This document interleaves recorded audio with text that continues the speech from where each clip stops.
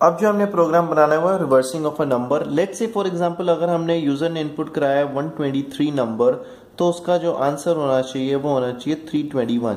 Just digits आपकी reverse हो जाएं। तो इसके लिए हम प्रोग्राम बनाते हैं। आइए देखते हैं किस तरह से हम प्रोग्राम बनाएंगे। देखिए, सबसे पहले हमने यहाँ पे कुछ हेडर फाइल्स डिक्लेयर किए हैं और उसके बाद हमने मेन फंक्शन को यहाँ पे डिक्लेयर किया है। अब मैं क्या करता हूँ, यहाँ पे एक नंबर ले लेता हूँ int n is equal to 123। ठीक है, ये वेरिएबल n है जिसके अंदर मैंने 123 वैल्यू को इनिशियलाइज कर दिया है।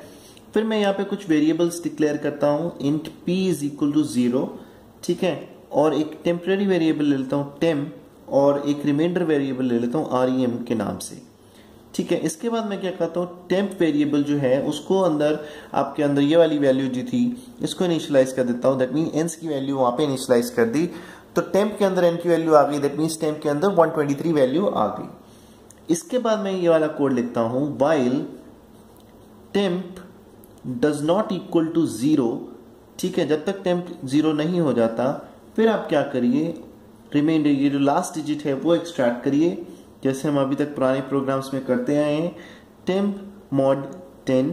इसके बाद में यहां पे ये वाली लाइन है, ये इंपॉर्टेंट है, p is equal to p star 10 plus remainder. ठीक है, इसके बाद सेमीकोलन, और इसके बाद temp is equal to temp divided by 10 semicolon, और यहाँ पे closing break of while loop. और इसके बाद फाइनल में यहाँ पे आंसर को प्रिंट एफ करा देता हूँ। प्रिंट एफ, हमारा आंसर जो है वो p के अंदर स्टोर्ड है, जो रिवर्स नंबर है। प्रिंट एफ परसेंटाइल d, ठीक है, कॉमा और p, ये हमारा रिवर्स नंबर को यहाँ पे प्रिंट करा देगा। This is the closing brace of void main function. अब आइए देखते हैं किस तरह से ये फंक्शन प्रोग्राम ये काम करता है। n की वैल्यू यहाँ पे 123 थी, टेम्प की वैल्यू भी, जो टेम्प है वो भी यहाँ पे हमारा 123 इनिशियलाइज हो गया। अब हम देखते हैं, सबसे पहली बार जब ये लूप चलता है, temp 123 does not equal to 0, 123 does not equal to 0, condition आपकी ट्रू हो गई। दैट मीन्स हम यहाँ पे आ गए। तो सबसे पहली लाइन है reminder rem is equal to 123 mod 10। That means rem की वैल्यू यहाँ पे आ गई हमारी 3 हमारी आ गई। जब सेकेंड लाइन पे हम जाएंगे, p is equal to p star 10, p की इनिशियलाइज हमने वैल्यू की हुई है 0। दैट मीन्स 0 स्टार 10 प्लस 3, तो हमें यहाँ पे p की जो नई वैल्यू जो मिलेगी, दैट मीन्स ये वाली वैल्यू यहाँ पे हमें 3 ही मिलेगी। और इसके बाद temp is equal to temp divided by 10। तो टेम्प की वैल्यू ओरिजिनल जो ओल्ड वैल्यू थी हमारी थी 123, तो 123 डिवाइडेड बाय 10 करेंगे तो नई वैल्यू जो टेम्प की आएगी वो हमारी होगी 12। तो 12 हमारी नई वैल्यू होगी। इसके बाद हम दोबारा लूप को जब चेकिंग करेंगे सेकंड टाइम, तो टेम्प की वैल्यू है 12 does not equal to 0। That means ये कंडीशन ट्रू हो गई। हम फिर से लूप के अंदर घुसेंगे, तो अब हम देखेंगे reminder is equal to temp mod 10। Temp की वैल्यू थी 12 मॉड 10 करेंगे हम, तो हमें मिलेगा आंसर कितना, 2। ठीक है, तो हमें यहाँ पे वैल्यू मिलेगी 2।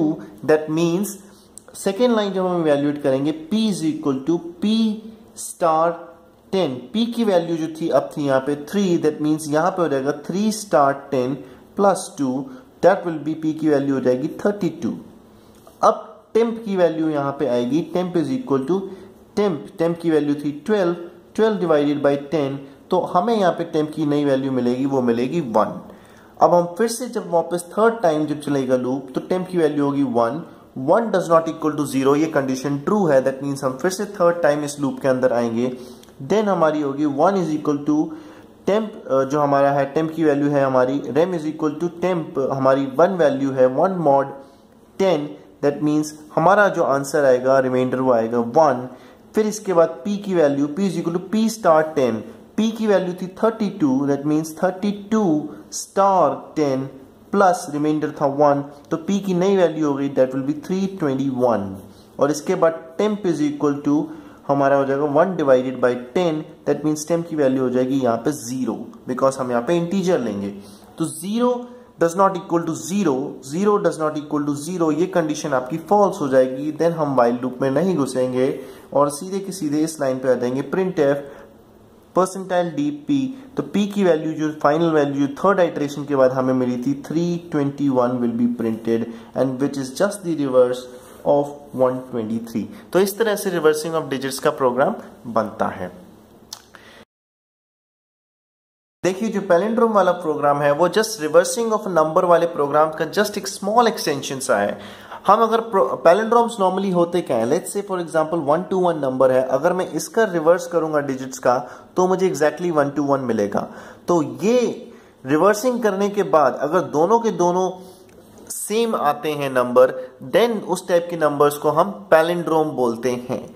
तो इसमें हमने नॉर्मली बस इतना सा करना है। अगर मैं आपसे प्रोग्राम बोलने को कहूं कि right a programme for checking weather a number is palindrome और नॉट, तो आप रिवर्सिंग अ नंबर वाले प्रोग्राम में बस आपने एक सिंपल सी चीज ऐड करनी है और इस कोड में बस हमने इतना सा एडिशन करना है कि यहाँ पे जो फाइनल हमारा p है इसको मैं कंपेयर करूंगा if p is equal to n। अगर ये n के बराबर जो ओरिजिनल नंबर था n उसके बराबर हमें मिल जाता है, that means reversing of digits p में हमारा जो रिवर्स नंबर था वो हमें मिलता है और वो अगर जो हमारा ओरिजिनल नंबर था उसके बराबर हो जाता है, देन हम यहाँ पे प्रिंटफ करा सकते हैं कि हमारा जो नंबर है वो एक पैलिंड्रोम है। ठीक है, तो ये कंसेप्ट है इसका। और अगर ऐसा नहीं है तो यहाँ पे हम एल्स में प्रिंटफ करा देंगे, else printf not a palindrome, not a palindrome. तो बड़ा ही सिंपल सा कंसेप्ट है। तो रिवर्सिंग ऑफ डिजिट्स वाला प्रोग्राम मेन की प्रोग्राम है और उसके बाद हमने बस ये सिंपल सी लाइन उसमें ऐड करनी है and this will be the closing brace of void main function. So this is how हम चेक करते हैं कि weather a given number is a palindrome और नॉट। इस टाइप का हमारा प्रोग्राम बनता है।